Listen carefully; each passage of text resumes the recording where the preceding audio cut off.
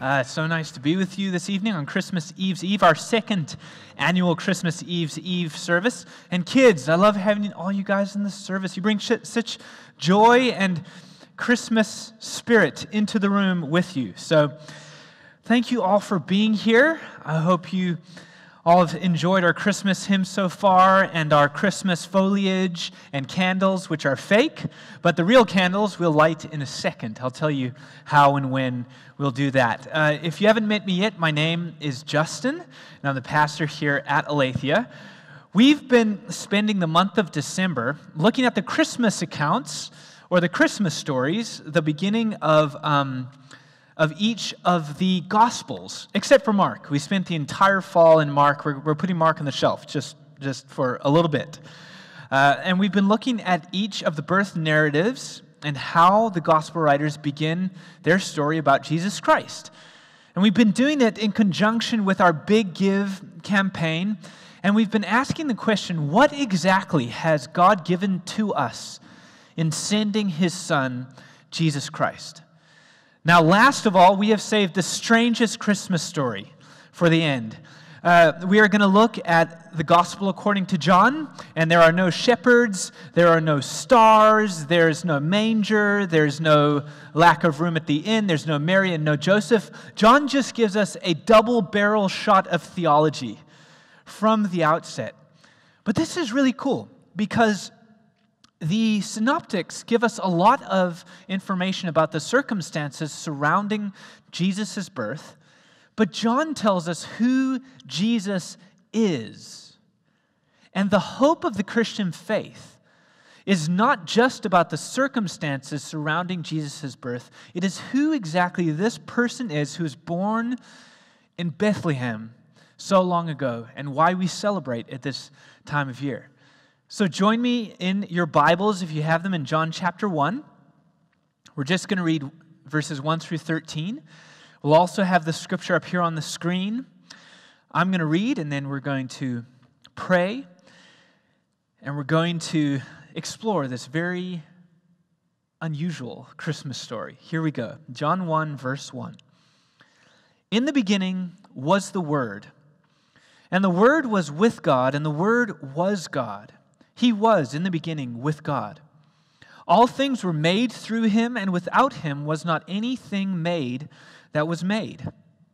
In Him was life, and the life is the light of men.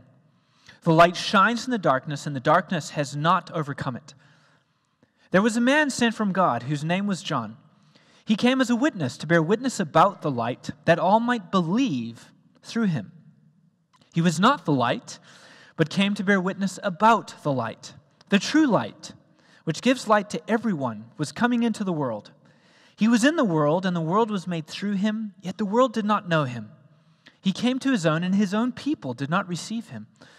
But all who did receive him, who believed in his name, he gave the right to become children of God, who were born not of blood, nor of the will of the flesh, nor of the will of man, but of God. This is the word of the Lord. Join me and let's pray and ask Him to guide us as we study it. Heavenly Father, we thank You for these words, Your scriptures to us that unpack the extraordinary nature of Jesus Christ, whom we worship, Jesus Christ, whom we celebrate at this time of year. God, would You take this passage and open up our eyes to who Jesus is in new and extraordinary ways, that we might see Jesus Christ for who He is, God the Word. We ask You to lead and guide us in Your scriptures by Your Holy Spirit. In Jesus' name, amen.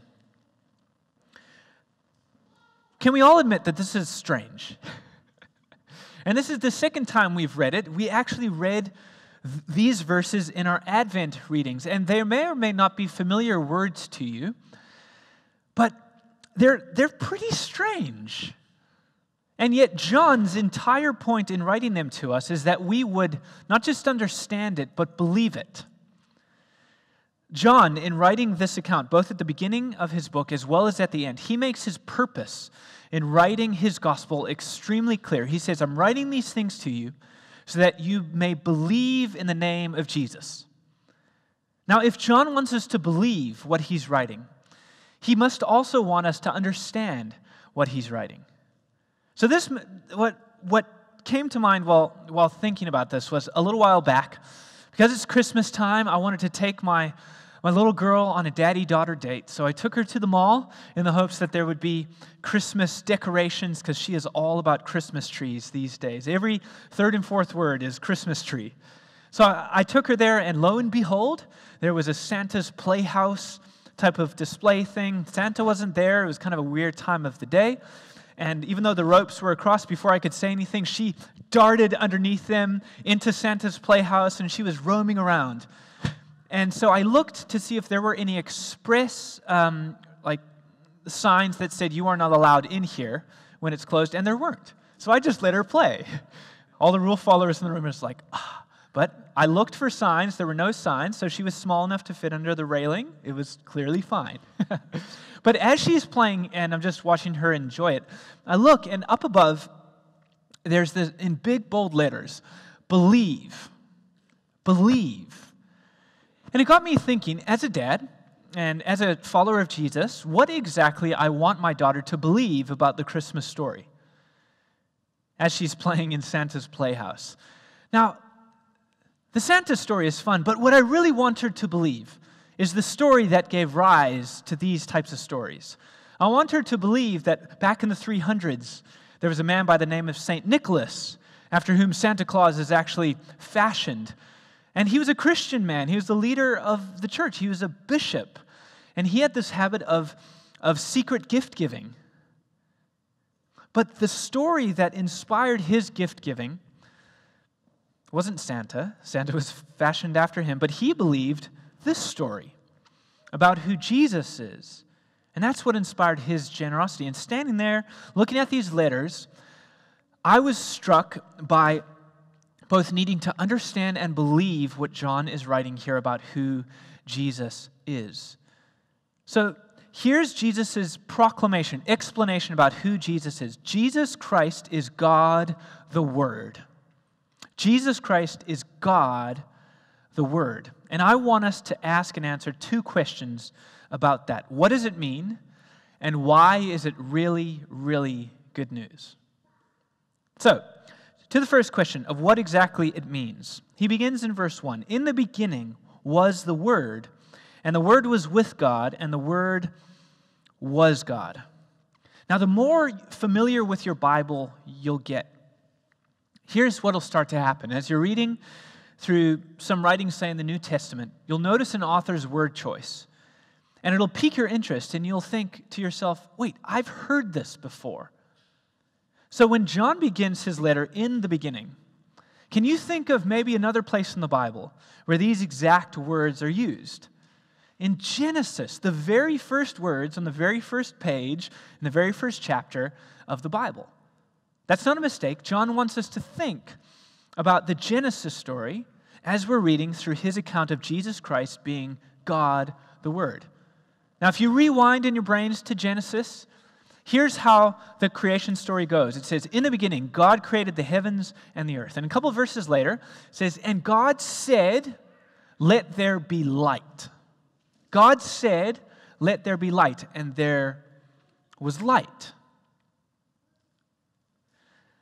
Then, John takes those words and says, not only is the Word powerful, the way that God created things, but He is in fact a person, Jesus Christ. Then he takes it further.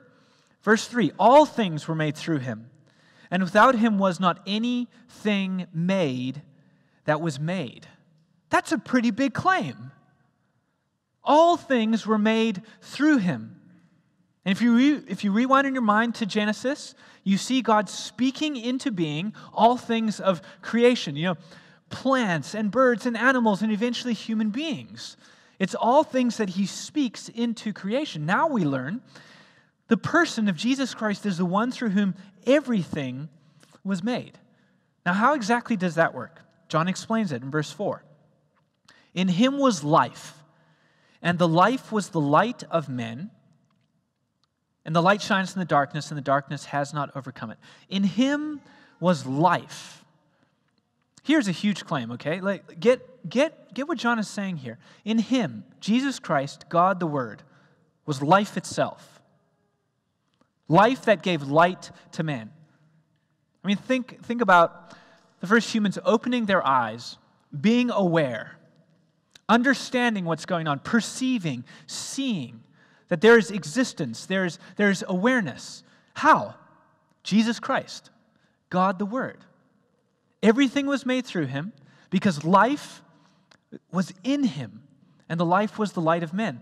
The life inside Jesus Christ, God the Word, is the very reason that human beings were created and could be aware and alive. Now, this is John giving us like Jesus Christ's credentials, his power, his capability. Like, I can't just speak a bowl of chicken teriyaki into existence, right? It's a weird choice at Christmas. I should have made some sort of Christmas reference as opposed to chicken teriyaki, but that's what, I must be hungry for dinner or something like that. So if you and I can't even speak into existence a bowl of chicken teriyaki, think about the power of God represented in Jesus Christ, that he spoke, and through Jesus Christ, all things were created. Now, this is mind-bending and extraordinary, but is John simply giving us insight into the way in which God created the heavens and the earth? No, he's taken it further. If that's where he stopped, it would have been interesting. We're like, wow, cool insight, John. But not in a rude way, what does that have to do with me? So verses 1 through 4 are telling us that Jesus Christ is the one through whom God created everything. And then he tells us this in verse 9. The true light, which gives light to everyone, was coming into the world. Now we begin to answer the question, why is it really, really good news?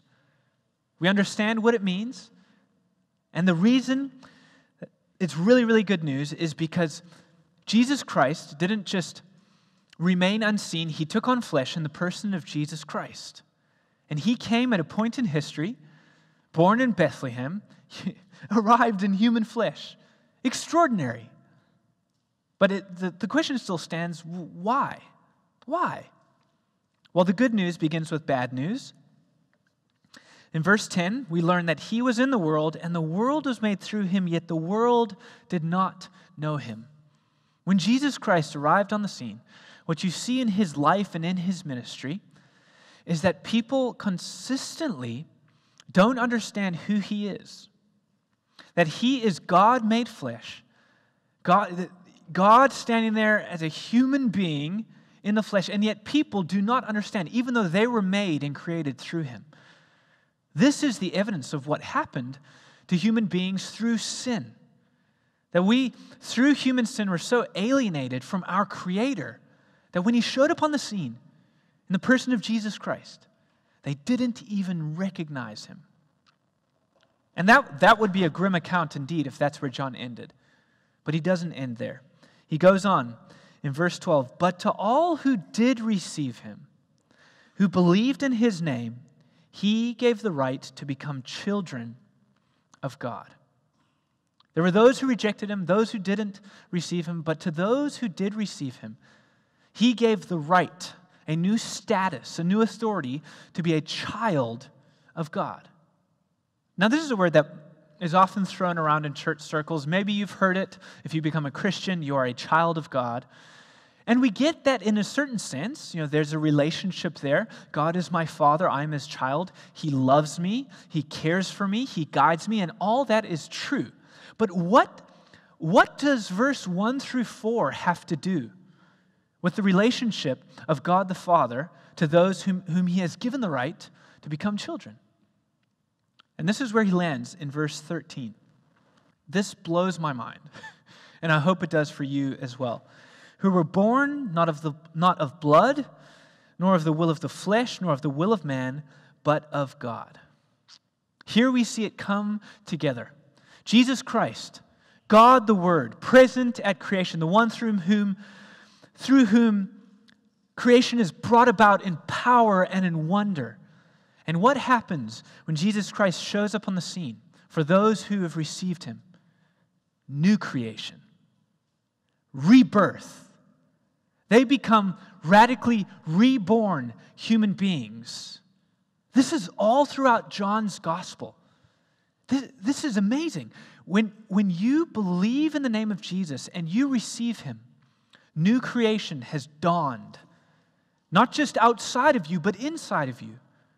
God remakes you. You are reborn in kind of maybe a term that you've heard in some way, shape, or form, that you are born again. Yes. Yes, the very same power who brought about creation at the beginning brings about new creation in those who believe in the name of Jesus and receive him. So here's my very simple question. Have you believed in his name and received him? If the answer to that question is yes, hear me on this. New creation has dawned inside of you. In the words of the Apostle Paul, if anyone is in Christ, new creation. This Christmas season, what feels like it's fracturing? What feels like it's breaking apart? What feels old in your life? What feels tired? What causes you fear when you look to the year ahead? What causes you exhaustion when you look at the year behind? Isn't it true that around Christmas time, in our traditions, there's this weird nostalgia and melancholy that goes along with it? And sometimes when we come to Christmas time, the best we can hope for is a temporary suspension of reality so we can take a break and a breath of fresh air until we have to hit next year. Hey, if you have believed in the name of the Son of God, Jesus Christ, God the Word, new creation has dawned inside of you. You are a new creation. I know maybe what happened this year was tough. It was exhausting. It was a battle. That you had to fight some things that were coming against you. And right now you feel exhausted. You feel tired. You're walking in here, barely here. Hey, if you believe in the name of Jesus Christ, God the Word, and you have received him, you've reorganized your life around him, new creation. Maybe your answer to that question is no, that you haven't yet believed in his name or received him. But this evening, something has kindled in your heart. As you hear these words preached about who Jesus is, something is resonating with you. Something is on fire inside of you. Do you know what that is? That is God granting you belief. That is God granting you belief. Here's what this passage tells us, or tells you to do, to receive him. To receive him. And to receive him is to put your allegiance to Christ Jesus, to give him your allegiance, to reorganize your life around him, to say, Jesus, I don't want to trust anything else for new creation. I trust you for new creation. You are my Lord. You are my Savior. You are the one that has my hope. That's what it means to receive Christ. And I, here on Christmas Eve's Eve, want to give you an opportunity to do that if you've never done that. I want to invite everybody to bow their heads and close their eyes. And now is a moment to think and to listen and to meditate on what these scriptures have said, that everyone who believes in the name of the Son of God and who receives him is reborn of God, is a new creation.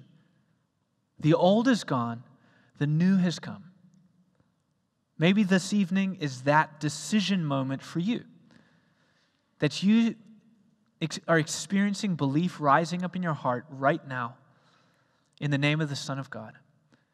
I would ask you, as an expression of faith that you want to receive him, with nobody looking around, would you just stick your hand up?